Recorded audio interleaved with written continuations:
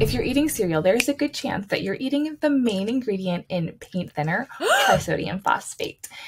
And direct contact of Trisodium phosphate, it's a poison. So why is it allowed in food? Why is it allowed in cereal? Well, it's an inorganic phosphate additive, and it's generally recognized as safe by the FDA. Amounts that are allowed in food are less than 0.5%. Higher amounts will actually affect the taste of whatever it's put in.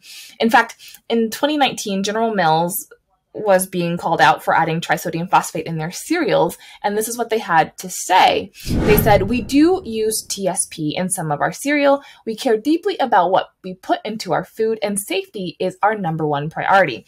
We would never use ingredients that are not safe. We use small amounts of TSP, which is a type of salt, to help improve the flavor, color, and texture. Thanks." And they're correct in saying that it's a type of salt, and it is used in more than just cereal. You can find this chemical in fast foods and cheeses, sausages, fishes, and seafoods that are highly processed.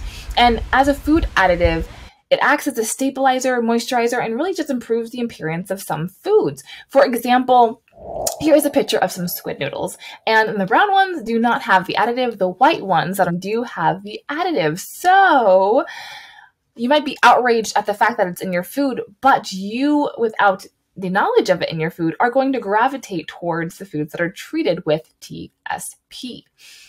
So do we need to avoid TSP in foods? Is it really that bad if it's generally recognized as safe? Are people just ignorant by saying, "Oh my gosh, it's paint thinner, it's bad"?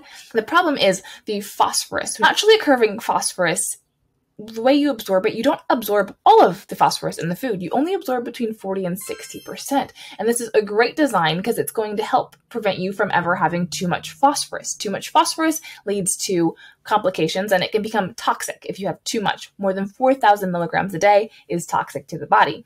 However, naturally, the phosphorus that you absorb, only 40 to 60% again, so you're not really going to have that risk. It's very hard to have toxic levels of phosphorus in a whole foods diet. These additives, it's an inorganic form of phosphorus, and your body does a very good job of absorbing it. You absorb 90% of the phosphorus in the inorganic form.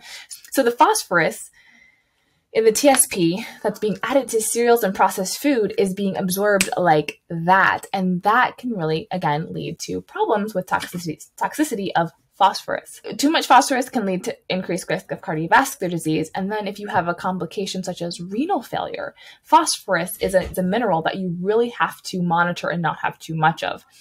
So what do you do? You are truly outraged at this ingredient. I hate to tell you, this is just one of many. There's so many additives and chemicals in our food that are deemed safe and have been studied and looked at as safe, but they haven't been in our population, in our diet for a long period of time. So we really don't know the long-term effects of what these additives and chemicals are going to do for us in the long term. So my best piece of advice, and advice that you'll usually see in most studies and most articles, it always comes to this one conclusion: well-balanced diet with whole foods, natural foods, and decreasing the amount of ultra-processed and processed foods. So choosing the healthy things, looking for ingredients lists with just 5 or less, and you know everything in that ingredient list. And so this might mean going for the food that's not as convenient. Convenience comes at a cost. So again, if you're outraged, make the choice to put the work in, and you'll avoid all of these additives that are safe now, but have a potential to really hindering your health if they are over-consumed. Yeah. That's all I have for you guys today. I hope you enjoyed the video. If you have questions, comments, or thoughts, go ahead and leave them down below, and I'll see you in another video. Oh, and don't forget, hit that subscribe button.